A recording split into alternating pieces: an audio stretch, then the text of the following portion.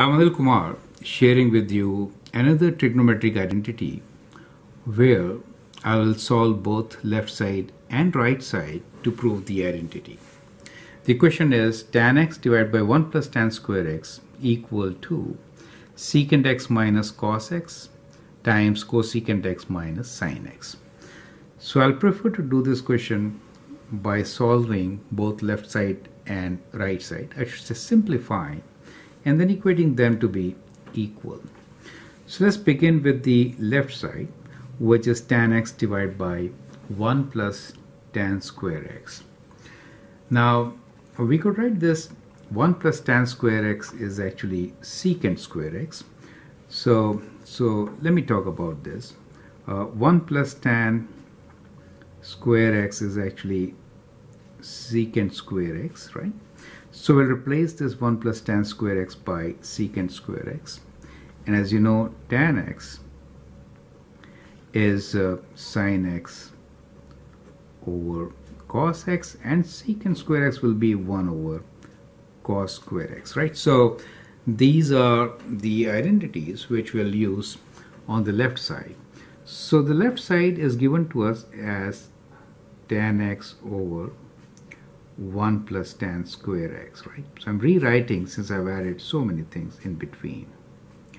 Now, as I'm saying, 1 plus tan square x is secant square x, right? And tan x is sine over cos. So I could write this as sine x over cos x, and 1 plus tan square x is secant square x. So let me write this like this, 1 over secant square x. Is that clear, right? So basically what I did was I kind of slided this slightly away. So I'm writing this as tan x times 1 over 1 plus tan square x. So the idea which you get from here is that I'm avoiding layers of fractions, to be very precise. So kind of linearizing the fractions. Do you understand the concept?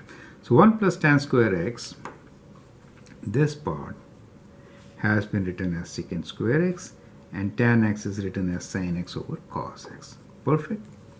Now secant is 1 over cos, so I could write this as sin x over cos x times cos square x. Perfect.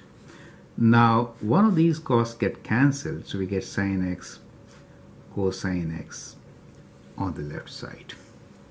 So I hope these steps are simple and clear. So we just cancel this part. So we get sin x cos x on the left side, right? Now let's do the same thing here. I mean, simplify the right side. On the right side, we'll just write these terms in terms of sine and cosine. Secant, as you know, is 1 over cos x. Cosecant is 1 over sin x. Oh, this is just cos x. I'm sorry.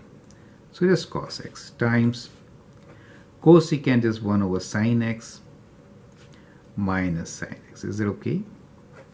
Now we can have, sin x cos x is in the denominator. Okay, so we'll write this portion, the first one, as cos x times 1 minus cos square x. Is it okay? And this portion could be written as sin x 1 minus sin square x. Now 1 minus cos square x is sin square x. We have cos x here. 1 minus sin square x is cos square x. And we have sin x in the denominator. Now that cancels, this cancels. What are you left with? You are left with sin x times cosine x. You see that? So what we have derived at is both left side and right side independently are equal to sin x times cosine x. So that means left side is equal to right side, right? And therefore this identity has been proven. So I think solving both sides in such examples is very helpful.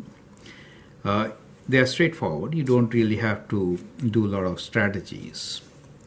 So I prefer solving this question both ways, as shown here. I'm Anil Kumar.